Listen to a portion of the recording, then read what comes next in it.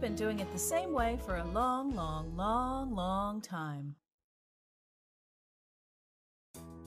This is Peter Pulitzer, sometimes known as Herbert Pulitzer. He is the grandson of newspaper publisher Joseph Pulitzer.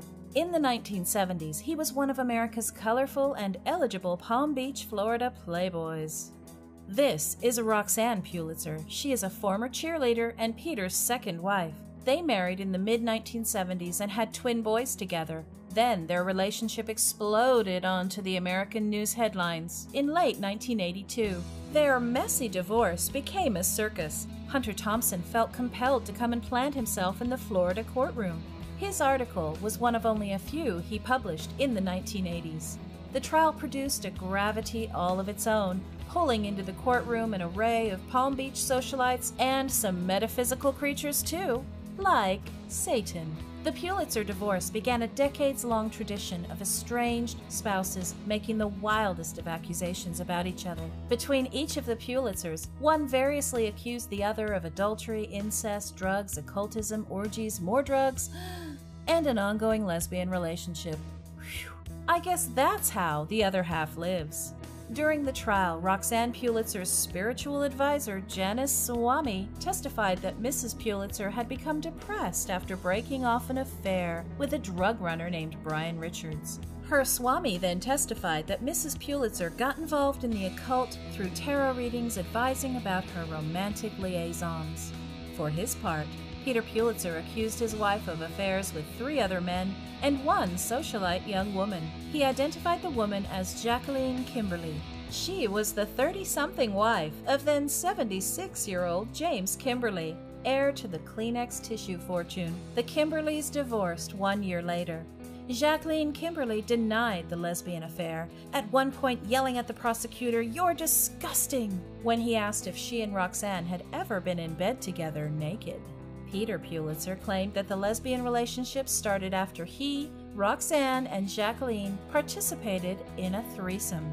Mrs. Kimberly never denied or confirmed whether the threesome occurred, but did deny having an extended lesbian relationship.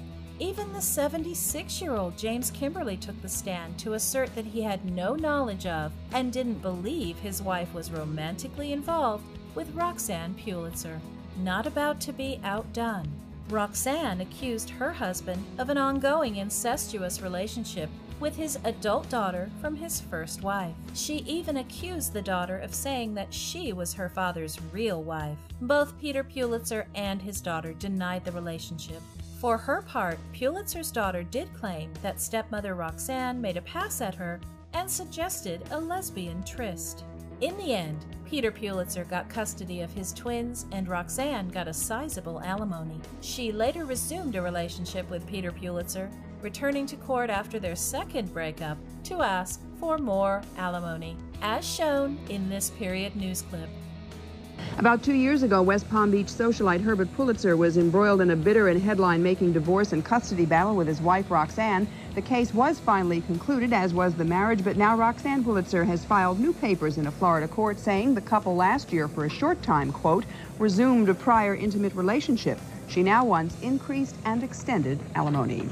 By the mid-80s, Roxanne had moved to Aspen, Colorado, and begun an on-again, off-again relationship with writer Hunter Thompson. As F. Scott Fitzgerald wrote, "The rich are different from you and me." Or as Hemingway wrote about the rich, "They were boring and they were repetitious." Take your pick.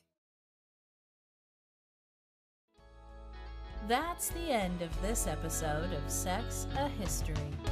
Join us again as we delve into our past to show that though laws, attitudes, and emphases change, once we're in the bedroom, we've been doing it the same way for a long, long, long, long time. Check out our G+ page for frequent updates with images, videos, and news from our collective sexual past.